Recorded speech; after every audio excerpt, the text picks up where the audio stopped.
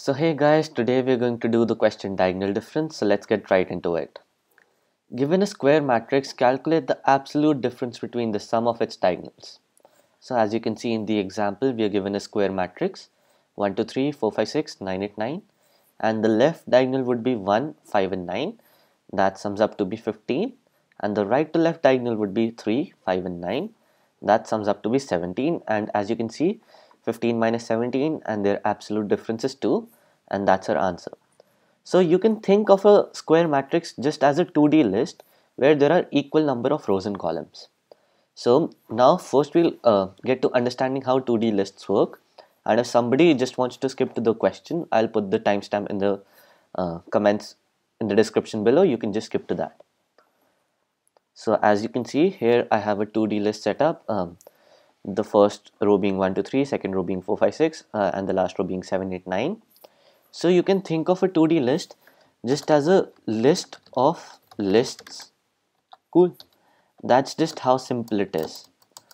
And now what you need to see is this whole list is considered as the first element of list underscore 2D and would be indexed by just 0. So let's try doing that. Let's try printing the elements at all the first indexes. List underscore 2D 0, and let me just copy that, and 2 and 1. So as you can see, the 0th element is the whole list 1 to 3, and the first element is the whole list 4 5 6, and the last element is the whole list 7 8 9. So as you would imagine, to index the first element of the first element, you would have to add another square bracket. So if I had to print 1, what I would have to do is I would need to add another index, and as you can see, rows are indexed by this number and columns by the number on top. So I would just have to do print 0 0, and that should give me just the single number 1. Just as simple as that. Let's just try another example. So if I had to print 8, you can see, if I let's take the example of 9. You can see it's in this last list, which would be indexed by 2, as it's the last element of list underscore 2D, and it would be and its column index would also be 2, as you can see, because it's the 9 is the last element of the third row. So let's try doing that. Now what you need to see is what exactly is a diagonal.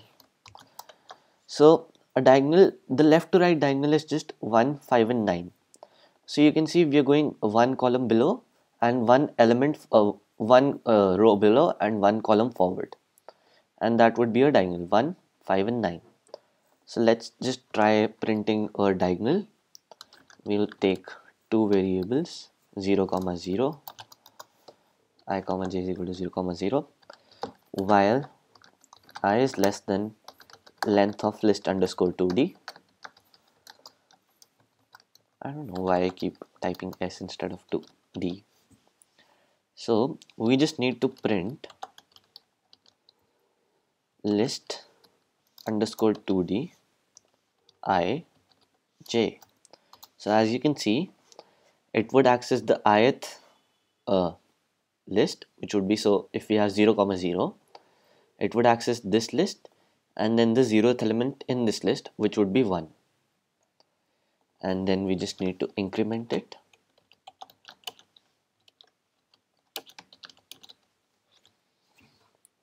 Run. So there we get the list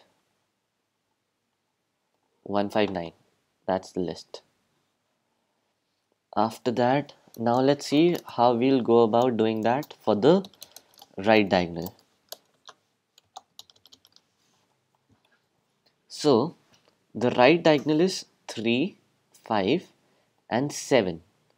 So as you can see, it starts from the last column and goes one row below and goes one column before. So the column keeps getting decreased and the row number keeps getting increased. So that's how we'll do it. We'll set I to be the first row,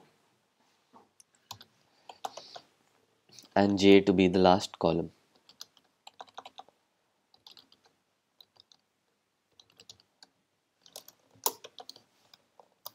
And the last column would be indexed by len underscore list 2d, because as you know, as we've already seen, the number of columns is equal to number of rows in a matrix, in a square matrix.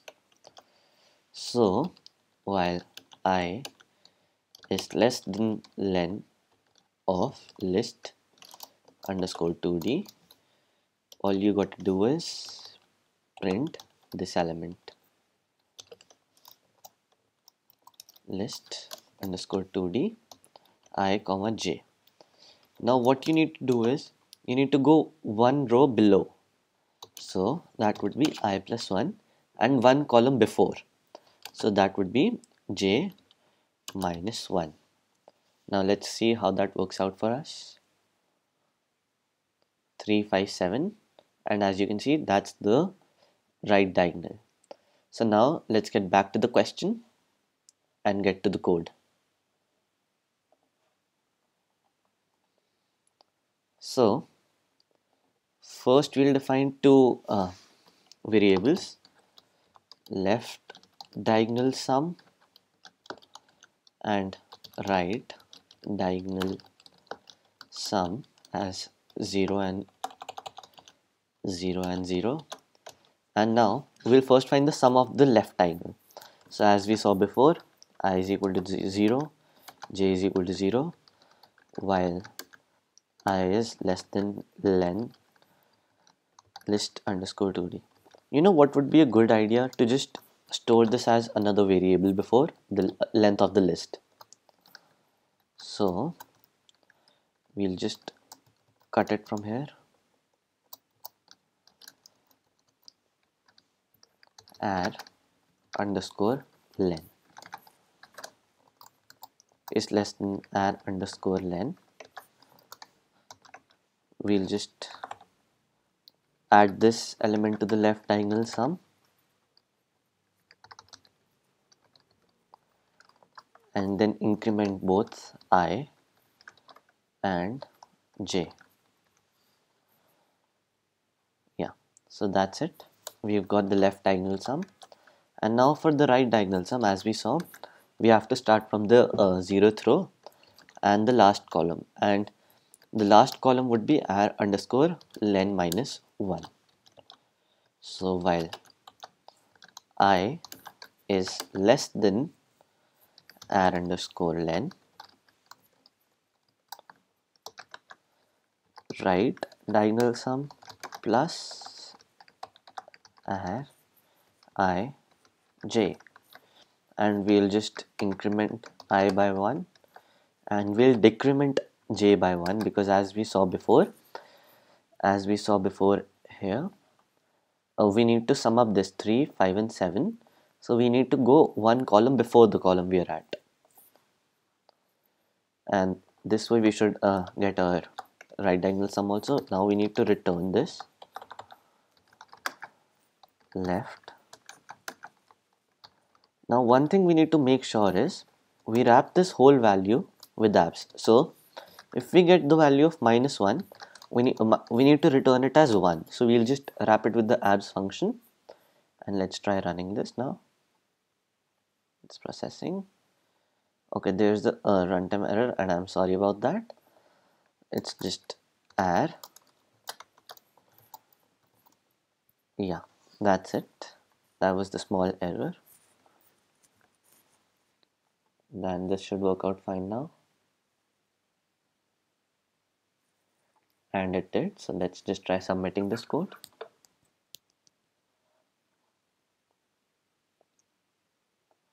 And as you can see, it all passed, and I hope you learned how 2D lists work from here. At least you got the intro to it. So now let's see you in the next question with another valuable concept.